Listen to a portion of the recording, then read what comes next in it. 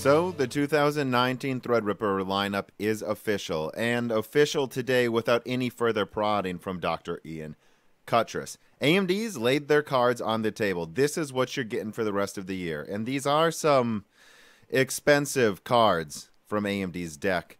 But, you know, I tried to warn you guys. I mentioned this over and over in the latest episode of Broken Silicon. You know, sometimes you can't say everything.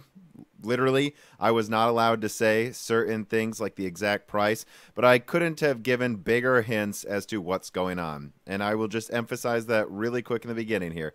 If you want to upgrade now and you don't need a bunch of threads, get those 3900Xs before they go back out of stock. Load up on PCIe 4.0 SSDs.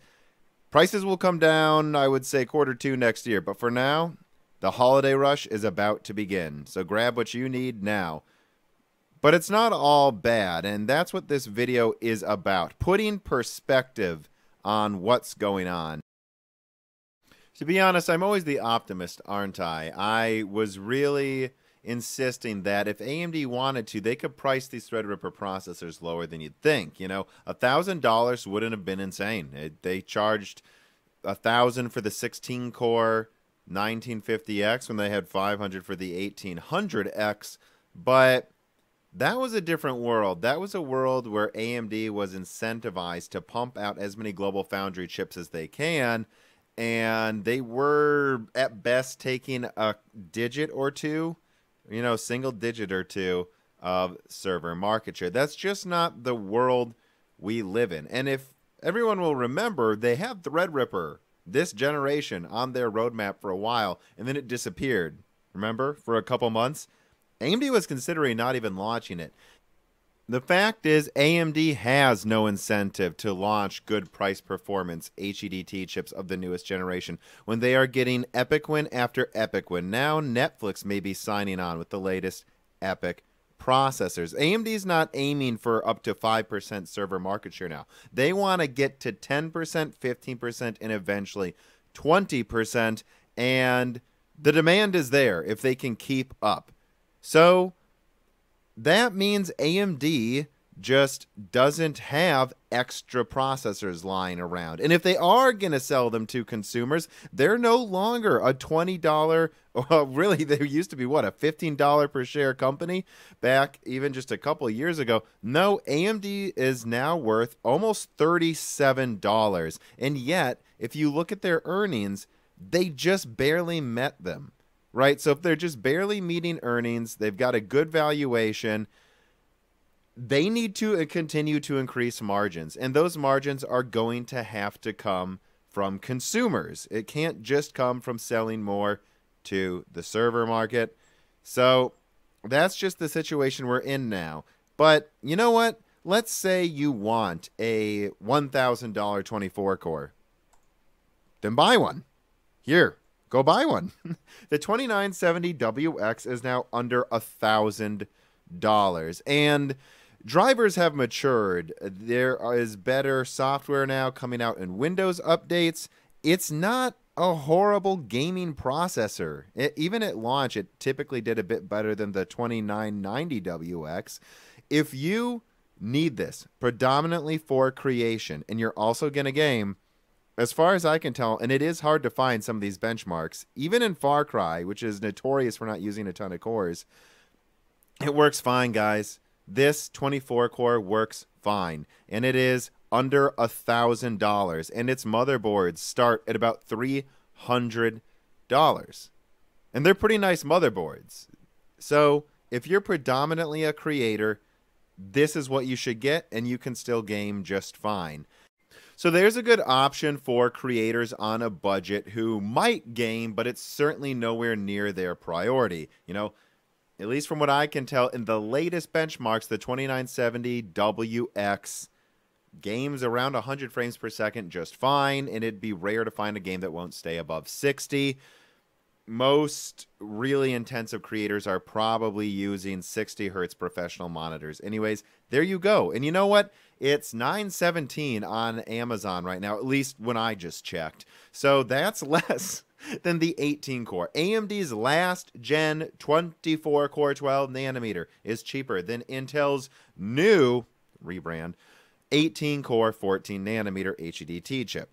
So there it is. If you're on a budget and you don't need gaming first, last-gen Threadripper is there. And if you're somebody like me, where you do game a lot, where gaming does certainly matter for you, and you know, I like the responsiveness of, shall we say, gaming-able processors, the low latency and the quick throughput with certain apps, then there is an answer for you. It's called the 3950X, and it only has a 105-watt TDP. This quote-unquote little chip here is AMD's newest 16-core. And I know, you can't brag about getting a Threadripper if you get this, but here's what the facts are. In 2017, AMD launched a 16-core for $1,000. In 2018, they launched a 16-core for $900. Now they're launching a 16-core for $750, and it's stronger than the previous generation 16-core. And this one only requires dual channel memory. You can save a bit more money than a Threadripper platform.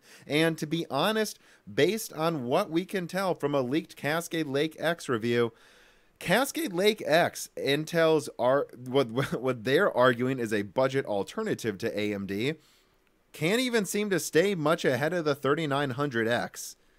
The 3950X is going to be right here. It will be cheaper, it will use less energy, and its platform will probably be about the same price as Intel's X299X. This is the gaming creator hybrid chip.